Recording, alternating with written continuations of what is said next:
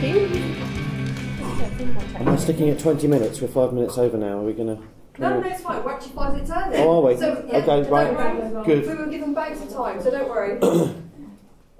Okay, in response to the session theme, looking at social bodies and skeletons and bones and bodies, I wanted to present to you some of my research that's part of a just concluding ERC-funded project called The Past and Its Place, which looks at a range of intersections between landscape and ancient monuments and stories. And I want to focus, I will finally get to, by the end part of this presentation, the quite striking and iconic heritage site that you can see in this photograph. And if you haven't guessed, it's Weland Smithy, historically within Berkshire, now in Oxfordshire, on the Berkshire Ridgeway, near to a cluster of other famous prehistoric monuments. But my paper title about Weland's bones, skeletons and stories in early medieval Britain, is an attempt to chart the intersections between archaeology and literature and thinking through the stories created around bones and bodies. And to just give you a sense, I'm not a physical anthropologist or bioarchaeologist or whatever you want to call it. My focus is very hands-off in terms of the actual bones, but I think this is very much about materiality. This is hands-on for early medieval people as they would be engaging with this kind of this kind of story. This is a story that would have prompted and disturbed. It would have been the equivalent of an early medieval horror story in many ways, although that is misleading in other regards. And while I disagree with the use of trigger warnings, the images are not disturbing, but the content might be. And hopefully that will be enough to keep you interested through the next 20 minutes. Ever mentioned trigger warnings, immediately the Daily Mail will descend with SWAT teams to talk about. We've already mentioned health and safety gone mad, so might as well get that one in as well. Okay, so Weland. This is a famed story about a famed smith, and it's touched on archaeology in a variety of ways. We know the story of Weland from the Poetic Edda by Snorri Sturluson, so Icelandic story, the Leovolunda, his Norse equivalent name. We also know that only from fragmentary references in a range of Anglo-Saxon sources of the 10th and 11th century that this story is way, way older. Or stories, because there may have been many stories of Weland that were circulating, adapting through the late 1st millennium AD. We know it from a series of allusions to famed objects that were made by Weland, or of a quality that meant they could have been worn by Weland, that he's associated with serpents, he's associated with being the story of his imprisonment and his escape, to do with those themes. And of course, famously, in his translation of Boethius's Consolidation of Philosophy, King Alfred of Wessex transforms the question to where are now the bones of that wise and famous goldsmith Weland, where are the bones of Weland now, and who knows now where they may be. Which suggests an awareness of Weland in Germanic mythology as an equivalent to a smith, but also someone whose bones, someone famed for all of the artefacts or the products of his smithy, his bones are lost. This is about futility of remembrance, a theme that comes and goes throughout Western philosophy for the next 1,000 years, but is here reflected on in an Anglo-Saxon context, with Weland being the famed individual whose bones are absent. Hannah Sackett and myself have been trying to translate some of the story of Weland into a cartoon, which you can purchase from the Christmas market across the way, where we try to, for children's perspective, try to deal with this quite disturbing story with a little narrative, and you can check it out on her website as well. Now, the important point to say is that from my perspective, Weland's story is a means of exploring the intersections between literature and archaeology in the early Middle Ages, and its significance isn't simply about smithing, it's about bones, and the significance of bones in placemaking, storytelling, and the constructions of a sense of personhood for the smith himself and the people he interacts with in that elite world of the legendary story. The story or stories is not about a famed elven smith and his treasures, as almost repeatedly archaeologists take that as the principal entry point of archaeology into the story. It's about a cyborgian identity of an anti-hero, a person who's known through the products that he makes and the products that fulfil various roles in an ongoing story. So his identity is connected indelibly to his smithy as a space of work, and to the various things that he manufactures there. He's associated with fiery transformation. He transforms into a bird or through his flying machine. In later versions of the story, he is captured while lying on a bearskin rug, so there's an Ursine connection, and his eyes are seen as serpentine. So he has many other dragon-like qualities to him as a person who may be hoarding treasures in a barrow, as we find in Beowulf famously. So there's lots of different associations there, and therefore he's a person that transcends different elemental realms. He's aerial, he's subterranean, and in a later story from Thiedrich Saga, he's submarinal as well. He builds a submarine. So we have this idea of Weland transcends different realms. But primarily, and quite candidly, the amazing how Anglo-Saxon scholarship and Norse scholarship has managed to sort of circumvent the simple narrative that he's primarily a murderer and a rapist. And that's the key element, I think, is important from an archaeological perspective. And there's a whole separate spin-off study I want to pursue with colleagues about how, particularly the rape denial of the use of the rape, he's a seducer, is the term that's used in most of the literature, but he is actually a rapist by any representation. And certainly from an early medieval perspective, that is one of the key dimensions of his identity as a legendary character. And his story is therefore about the breaking and making of bodies and bones. This is another image from Hannah's artwork to underpin that. The words aren't from any sources, they're her simplification to give you a sense of one of the key stages in the story. And the story is simply, I will reduce down very simply for those of you who aren't familiar. He's one of three brothers they're married to Valkyries. The two other brothers go after the Valkyrie wives that disappear, swan maidens. He is subsequently captured, imprisoned, hamstrung by a king, Nidad.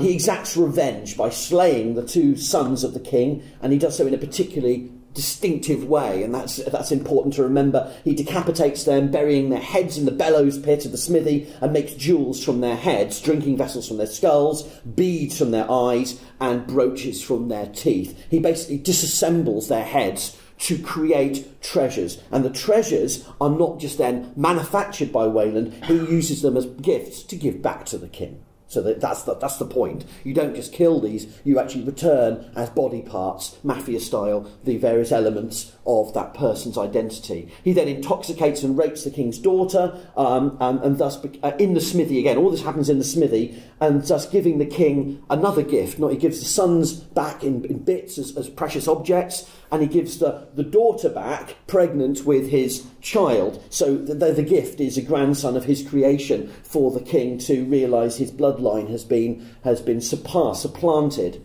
Weland then builds a flying machine to first escape from his island, to go and tell the king that he's done all these things, because there's no point in doing these things if you don't then inform the king that all the grisly things you've done to his children, and then flies away going na na na na na. Well, not exactly that, but that equivalent. So he flies away, and that's the end of the Lair Vollander.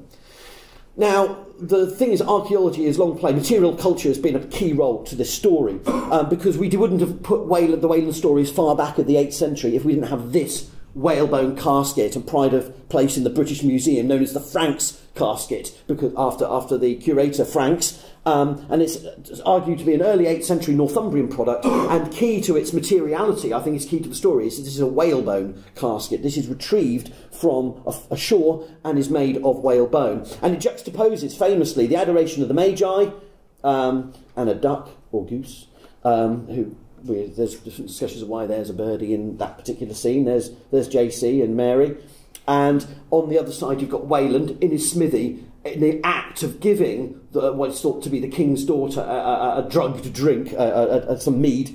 And here's the various elements of the scene around him. We're not sure the relationship between these two women.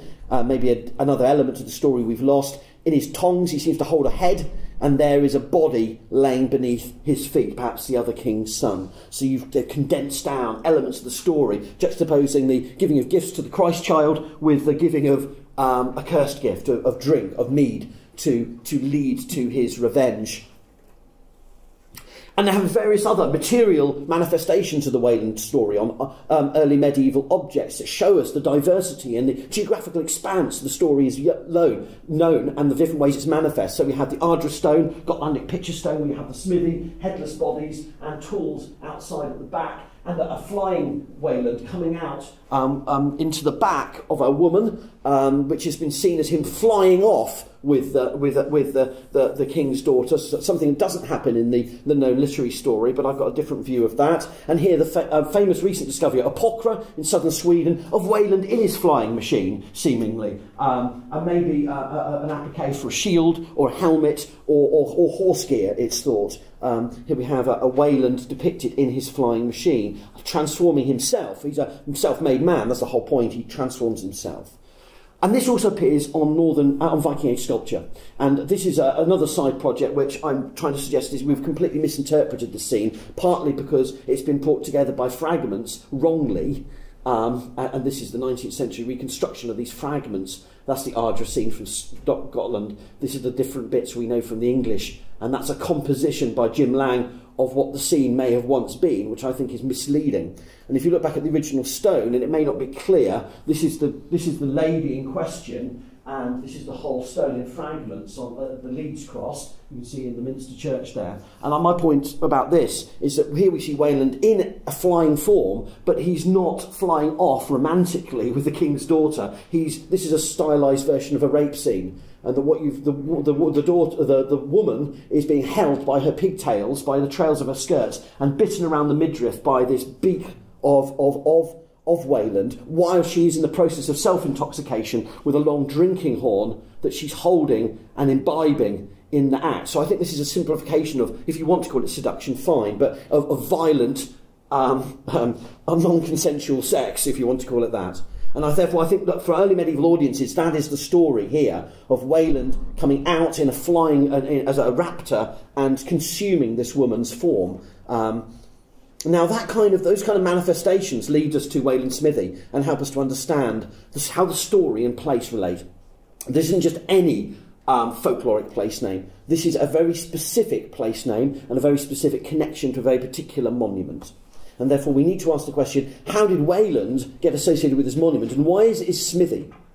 Well, we have demonstrable evidence this is not a later folkloric association. This goes back to 10th century charter bounds. The Weland the Smith is recorded in the Compton Beauchamp bounds of AD 955, and it describes along the furrow until it comes to the wide gate east of Weland's smithy. So we have that association. There are also a couple of other place names that Leslie Grinsell suggested may also be associated with the story of Weland mapped out on the landscape. This is not everyone agrees with this, but you have a Whittert's plough, the burial mound of Witter, who's the son of Weland, and you have Beerhild's burial with the burial of Beerhild, the king's daughter, who is seduced. So you may have a topographical story here mapped out in multiple locations. And I think the answer to this is quite simple, and it comes from what I've been saying about the nature of the story and how it would have been understood by Anglo-Saxon elites in oral communication. Is that this is all about the materiality, and I think this has been missed by scholarship, because archaeologists dealing with Weland's myth have focused on his metalworking and his treasure, and have seen him as a smith rather than as a murderer or a rapist. The archaeologies of memory dealing with this association, well, Sarah Semple's excellent book from 2013, Oxford University Press, can't really tackle this, because she's looking at a national scale at all the more common supernatural name associations, and Weland is quite rare. It's almost unique. It's only a couple of allusions to Weland, and from her perspective, it's not a weakness of her study. It's the strength of her study that she systematically looked at all the place name evidence for supernatural associations with barrows in the Anglo-Saxon landscape. And Weland is just one of many. And I don't think we can just see it as yet another demonic toponym. I think we have to think about what specific stories may have been associated with this monument. And as far as I'm aware, I haven't exhaustively gone through all of the work on the Berkshire Ridgeway, but at least from what I've read so far, there's been no particular engagement with this monument. Attention has been drawn elsewhere in terms of fieldwork and interpretation, and Weland's smithy is just sat there gathering dust. So why was this monument called Weland's smithy? Well, Ellis Davison said that Alfred, when he was writing his consolidation of philosophy version of Boethius, he may have been imagining there was an association with Weland and this site already. But this suggests, I think we can go further than this. I don't think this is quite adequate to say that Alfred was just an antiquarian responding to sites in his landscape. And this is not his tomb. This is not Weland's tomb. This is not about Weland's bones. The folklore is of an invisible smith at Weland Smithy, and Snivelling Corner is a stone which was thrown at his apprentice. So we have a long tradition of this. And, of course, we have a monument antiquarian literature shows has been obviously reconstructed in recent times, but has been an enduring distinctive feature of the Ridgeway landscape. And I would suggest that this is all from the nature of the archaeology of Weland Smithy. The Iron Age currency bars have been found there, and perhaps ones were found in the past. We have evidence that there may be some actual activity in the Roman period at Weland Smithy. The idea that it was just disrespect that Atkinson suggested and Hutton has recently reiterated, I don't quite believe. There's over 70 sherds of RB pottery, and as well as Iron Age pottery, and also possibly burials. We have ditches cut with human remains in it, and we have a single grave that could be Roman or later. So I suspect there's more going on at Weland Smithy that would prompt any Anglo-Saxon audience to see an association of the site, not only with metal working, but megalithic architecture, but also disarticulated human remains. And it's the obsession we have with archaeological categorisation, which so many people have critiqued again and again, in fact, for the last 40 years, and yet still, when we look at a site like this, we say, oh, the Anglo-Saxons, if they encountered bones like this, would see this as a funerary deposit. Well, in the story of Weland, perhaps not. Perhaps these are the bones of Weland's victims. That may be the story of any chance discovery of disarticulated human remains at this site. So my point is, sort of slowly reaching conclusion, is that this is not Weland's tomb. The place name evidence and the story doesn't talk about Weland's tomb. Ellis Davison is not on the right lines there with that interpretation. This is a place that would have been imagined in the early medieval mind as a place of work, of artisanship, of the creation of precious objects, a place of killing, a place of sex, and the transformation of death, of heads into artefacts, and of aerial flight. So the story can become wrapped around these material traces. We don't know how many of these were actually found in the Anglo-Saxon period. What I am suggesting, though, is that the materiality of the site may have prompted a specific association with the story. Was Alfred actually employing a double entendre? Were the bones of Weland the mortal remains alone, or his treasures, in a metaphorical sense, or the bones of his victims, if there was actually seen to be a difference, because the treasures are made from bones? So was the materiality and corporeality of Weland Smithy the real inspiration for the attribution? Disarticulated bones, old metal, megalithic architecture. And I suggest this isn't just a Weland Smithy, this would have become the Weland Smithy.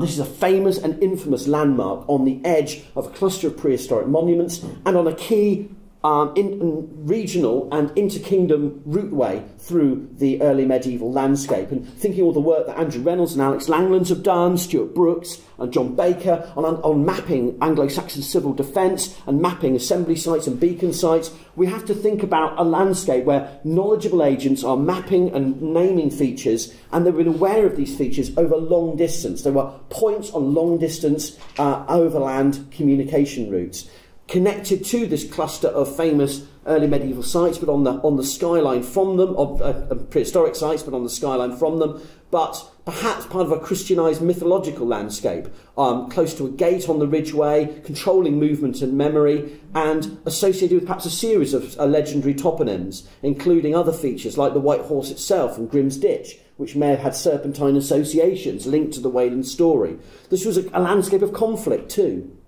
And it would have been a key node in the overland communications. This wasn't been simply about the Christianised mythology of Wessex, but also Wessex promoting itself beyond to its neighbours as they're consolidating and expanding their kingdom. So the Weland Smithy attribution is not simply a story in the landscape, a folkloric association. It's a part of political propaganda and an ideology of mapping out and mobilising ancient monuments to articulate both fear and pain and terror within these landscapes of power.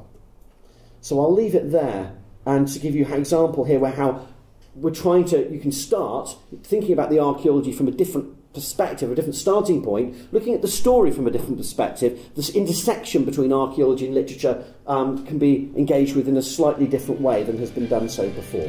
Thank you very much.